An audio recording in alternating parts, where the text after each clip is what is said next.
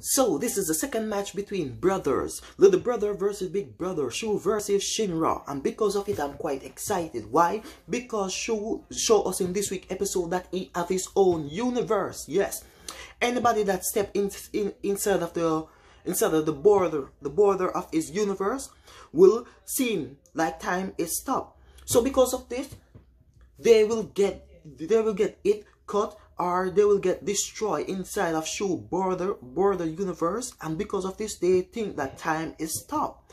Now we all know that Shinra is quite fast. Yes, Shinra is quite fast because of his flames. He condenses his flames to create speed.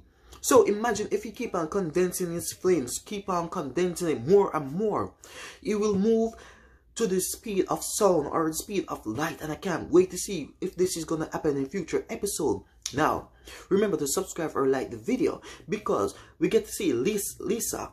Yes, Lisa was going up against her friends, our Velcom, because she previously, or she's still in love with Velcom. She could not bring herself to destroy him, even if the doctor actually brainwashed her. Now the doctor said, it said in this week's episode, these three are a curse: brainwashing, religion, and fate.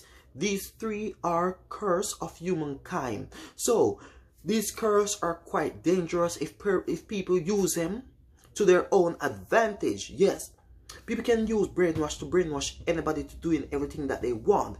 People can use religion to make anybody believe in this religion so badly, do anything that they want. People can use fate, yes, the fate of the people to do anything they want. The faith in their religion, the faith in their God. And because of this, these three things are actually quite true. They're cursed. If people use them to their advantage, they're quite literally a curse on humankind. And because of this curse, this is a never-ending curse. And because this curse is never ending, it will pass on to generation to generation to generation. Now, Shu versus Shinra, the fight was so epic, especially when we know that Shinra is quite connected to the Adala link, and I can't wait to see if Shu will link to something else. So subscribe, like the video, comment in the comment box if you feel like it. Thank you for watching. Hope to see you again in future episode of Fire Force.